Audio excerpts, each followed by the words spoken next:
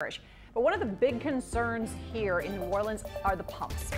The Sewage and Water Board says all 99 pumps are working, but the main turbine and one of the generators, they're still being repaired. We begin our live team coverage in Orleans Parish, and that's where we find Danny Monteverde live along the lakefront. And you see you're already getting, well, it's windy, but it doesn't look too wet out there, does it? Yeah, that's right, Karen. Good morning from the New Orleans Lakefront. As you said, it is windy out here, but really that's about the worst so far, and it's the wind you would expect with tropical weather like we're dealing with right now.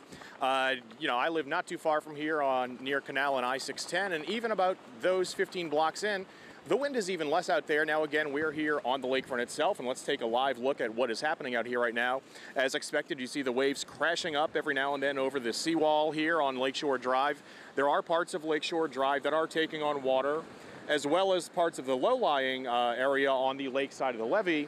But again, as you said, frankly, it's not super bad right now. Windy, yes, but not particularly strong winds, gusty.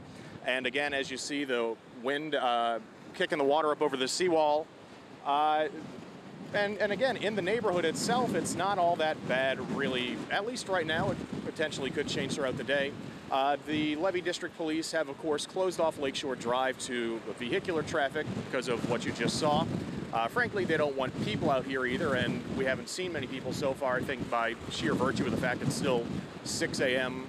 on a Sunday. We did see one man out here a short time ago taking his dog for a walk and just taking some video. And there is one person out on the levee right now taking a walk as well. But that is the live look out here right now as the tropical system moves into the New Orleans area. Again, so far, what you would expect out here at the New Orleans lakefront with the wind crashing in. But again, right now, not too much rain so far. There was a band that came through maybe about 10 minutes ago and kind of pelted us for just a few minutes. But then as quickly as it got here, it moved out.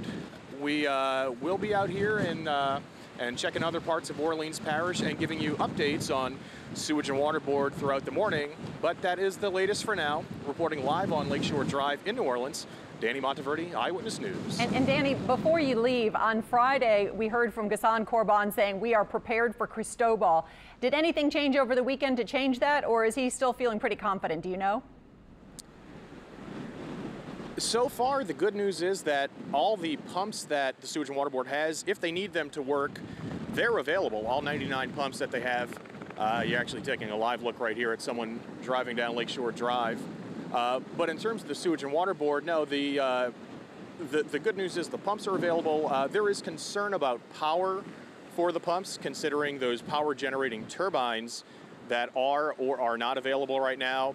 The reality is, they say they generally do have enough power to run the pumps as needed.